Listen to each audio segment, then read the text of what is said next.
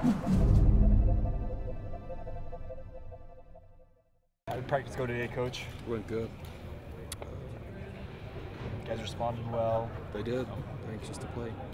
Morale a little bit down after the tough loss? No, I think more determined and resolved. I mean, I think the time to be down was the plane ride home and yesterday. Now it's right back to work.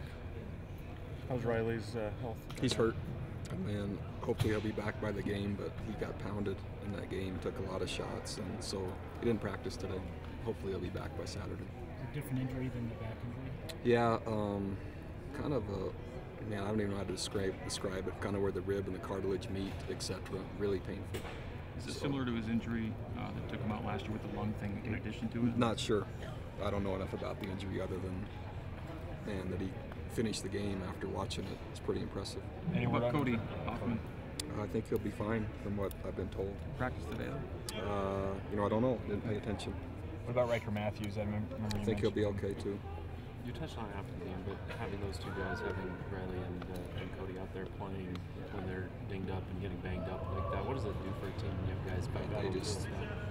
The team respects them, and they gave us a great chance to win the game. Cody came in after the long drive and recovered the onside kick. And Riley just scrambled all over the place and threw it to David Foote, and we got close. Just didn't protect well enough to win it. What are you going to miss most about Brandon Ogletree's attitude and leadership? He's that guy. There's only one speed to him, and that's whatever 10 is. It's a little bit past 10. He's just full go all the time, and he's kind of mad at you most of the time too, which is good. When you have a season where the losses pile up a little bit, the quarterback tends to get a lot of blame. Does he get too much blame in your mind? No question. I mean, the guy he does everything he possibly can to help our team, but offensive execution is protection, it's route running, it's protection by the running backs, it's check down routes, etc. So yeah, he's most visible, and he's handling that really well, but one or two plays seems like in a bunch of games, but also in every game right to the very end, and that's Riley's given us a chance to do that. Can you put a percentage on chances that he'll play Saturday?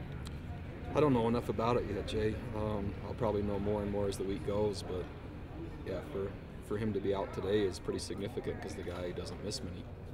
When you're so close to winning a lot of these games, is it tougher to make big changes, or is it just tweaks in these type of situations? Oh, I think to a point, but intuitively and as the leader, as you keep watching, hopefully objectively as possible, you know, whether they're minor tweaks or whether they have to be significant, and that's hard to notice that really during the year as much.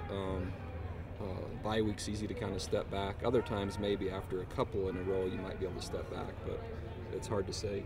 Each leader has to kind of pick and choose what he sees during the season and do the best he can. ESPN reported tonight that BYU, Boise State, and San Diego State are talking to the Mountain West again about rejoining. Have you heard that at all? Brett just told me on the phone that was reported, and so that was the first time I heard of it. I don't know anything about it.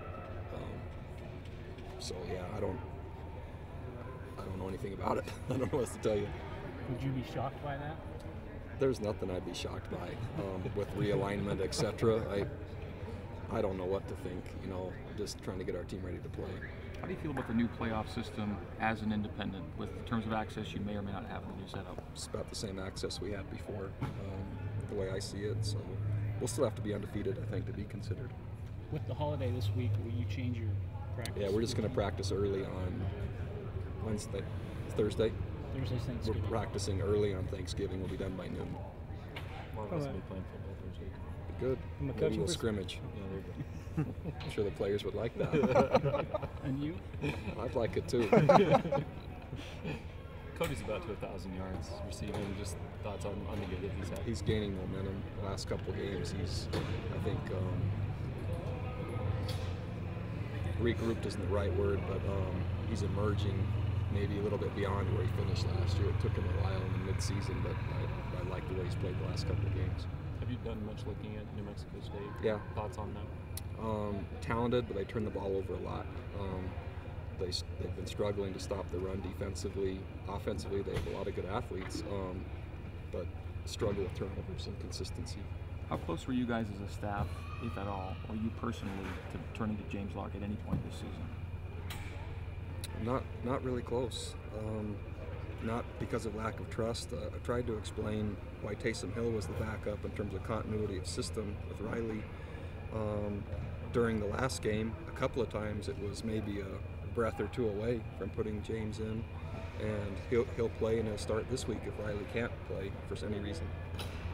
From a coaching perspective, how different is it being independent than when you were back in the Mountain West playing for conference championships, things like that? You know, that part isn't as different in terms of playing for conference championships as just preparing for a lot of new and different opponents, and so not much history.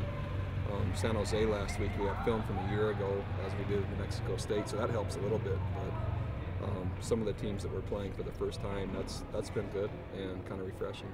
After Oregon State, you sensed a little bit of overconfidence. Did you sense any of the same thing before, during, after San Jose State?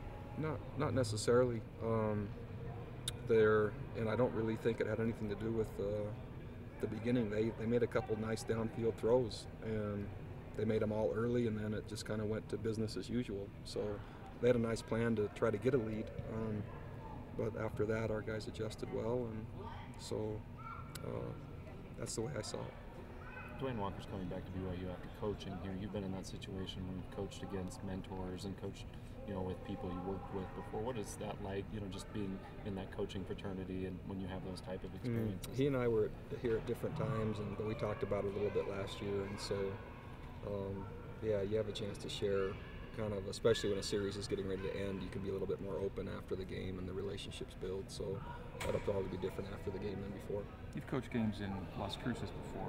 Yeah. What was the kind of atmosphere like down there? Different when I was at UNM, because that was more like BYU, Utah State, Utah, more interstate kind of packed house, bragging rights, kind of fierce environment. I'm sure this will be different. All right.